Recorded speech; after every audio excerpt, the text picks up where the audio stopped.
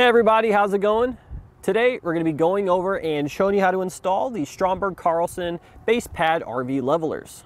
So our kit components are going to be composed of the rubber mat, our leveler here, and then our wheel chock. It is available in both a quantity of 1 for your single axle trailers and a quantity of 2 for your tandem axle trailers.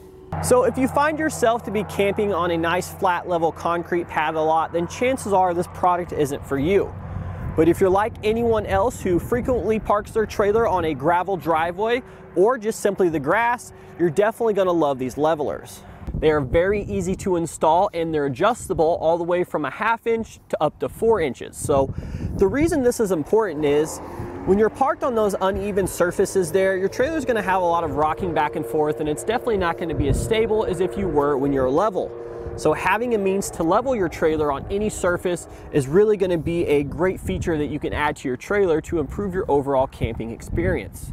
So something else I like about this kit that sort of sets it apart from some of the other options is, again, it comes down to everything we're going to get with it.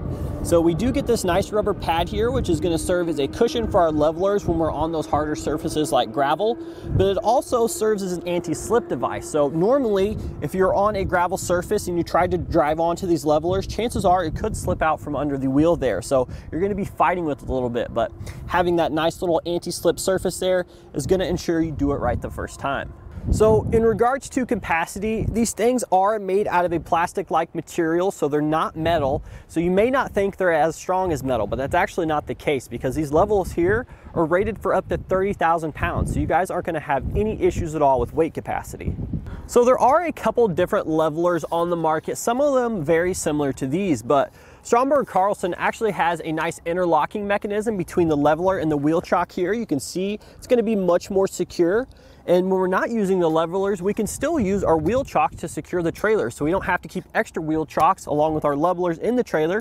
We can just keep this set here and it's going to have a dual purpose.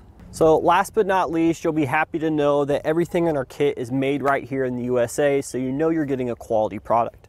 So we have our wheel chocks, we have our rubber mat here in the center, and then over here we have our actual leveler. So we'll start off by taking our rubber mat here and we'll be placing it just a few inches in front of your tire. Now we're going to take our leveler here, looks like this, we're going to flip it over, you're going to place it on top of the rubber mat there, and you're going to wedge it in between the ground and your tire, just like so.